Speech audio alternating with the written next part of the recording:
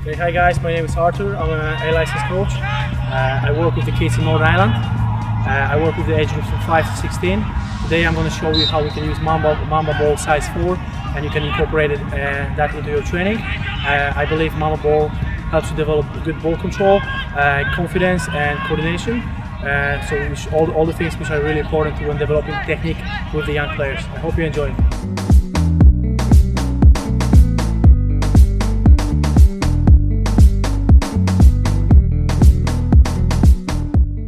Okay guys, the first drill we're going to introduce is going to be Andreas Iniesta 6.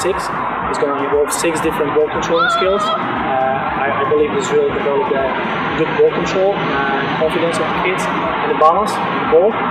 The kids will be performing 6 different skills, as I said.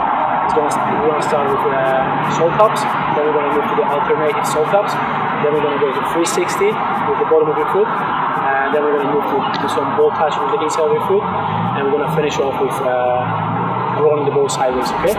Hope you enjoy.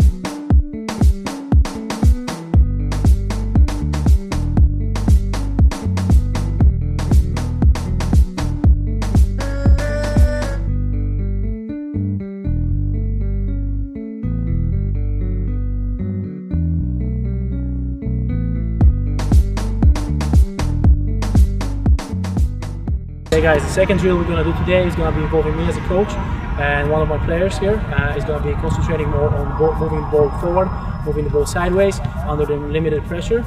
Okay, we're going to be working in the grid 10 by 10, and the aim of the drill is to try to bring the ball from one side of the grid to the other side of the grid. I'm going to be putting some pressure by throwing the cones in front of the kids, and the kids will need to react by moving the Mamba ball around it and trying to avoid Mamba ball being hit off the cone, okay?